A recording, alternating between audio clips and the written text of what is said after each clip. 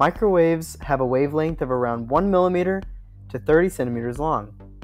Different ranges of frequencies of microwaves are divided into sections for having different properties. These are called frequency bands.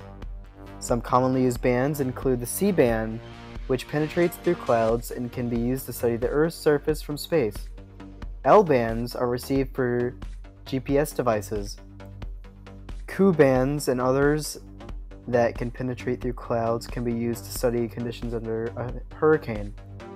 Microwaves are commonly known in a kitchen appliance. They use microwave radiation to rotate fat and water, therefore heating the contents. There also exists a background microwave radiation that fills the entire universe. If this microwave radiation was visible, then there would be one brightness that exists everywhere. Microwave radiation allows us to observe the Earth without interference from weather and exists in our everyday life through a kitchen appliance.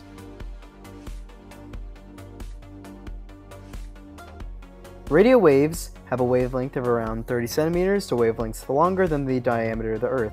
Radio waves are the radiation with the longest known wavelength and the shortest known frequency. Radio telescopes can be directed at bodies in space to study their composition and structure. Much like the sizes of radio waves, the radio telescopes must be large in order to obtain decent detail of the object. Scientists might also use multiple radio telescopes to obtain better detail.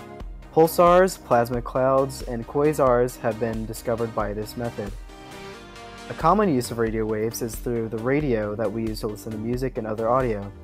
Radios receive electromagnetic waves with a specific frequency and amplitude and use it to create vibrations that create sound waves. AM radio waves all use the same frequency but varying amplitude, and FM radio waves use the same amplitude but varying frequency. The length of radio waves allow them to penetrate through salt water, allowing people to communicate to submarines that are in deep underwater. Radio waves are very useful for exploring our universe in detail and are great uses of method of communication.